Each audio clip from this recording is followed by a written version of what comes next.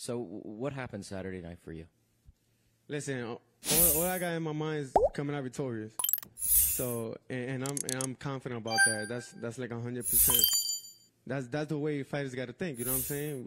I'm in the sport for a reason. So, therefore, you know, I give respect to Zepeda for taking the fight because he ain't had to. He's ranked like what, #1 for the WBC, #2. So I give props to him because fighting me is a whole different ballgame.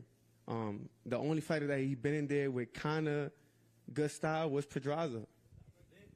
That was it.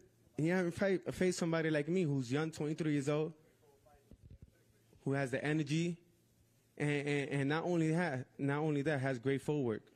So, Jose, what's your response to that? Him calling you out a little bit with, you know, your lack of premier opponents.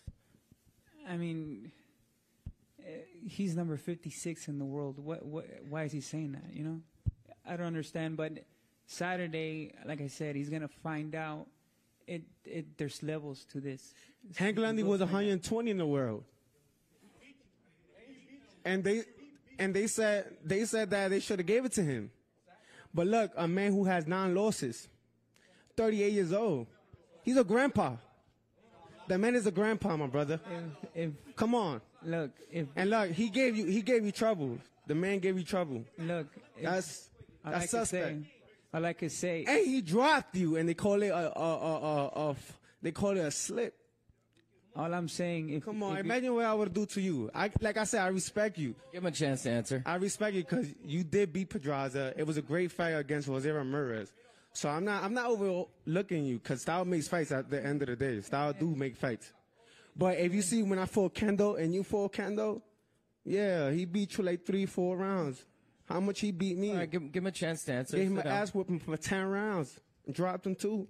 But I can't crack, right? I got pillow hands. All right. Oh. What I'm saying, if he's going based on that fight, on that last fight, you're in my hometown, kid. You're in my hometown. You're in trouble. If you're in New York City. Fight, you're in trouble. You don't know nothing about New York City.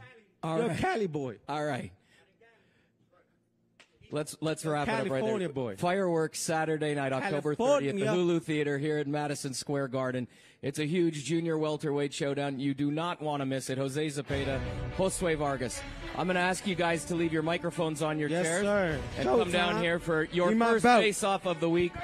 It's New York City. The energy is a little different here in New York. As always, this is Top Rank. This is boxing. We'll see you tomorrow for the weigh-ins, as always. Have a great afternoon.